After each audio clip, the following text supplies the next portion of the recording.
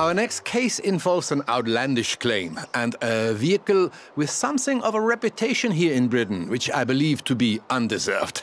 You know this, the Reliant Supervan. With some small stability enhancements, this design, in my opinion, is quite sound. You will proceed, please, to Bamborough Castle, where we will attempt a small and highly scientific jump.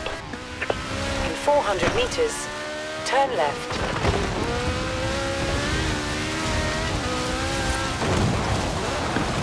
In 100 meters, turn right.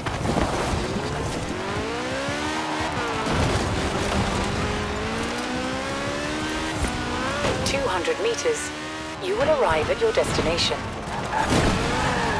Good, good. Now, to recreate the conditions of the accident, which resulted in a claim for damages to a church roof.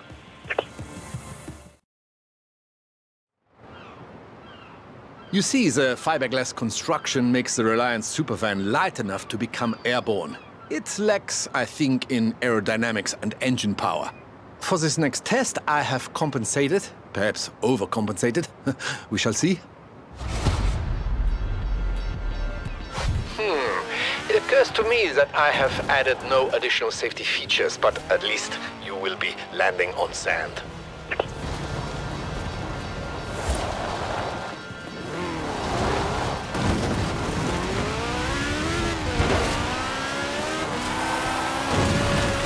It worked. I mean, of course it worked. And so we see that it is entirely possible to deposit a Reliant Supervan in the belfry of a country church. I will contact the claimant and pass on the good news. Well, the results anyway.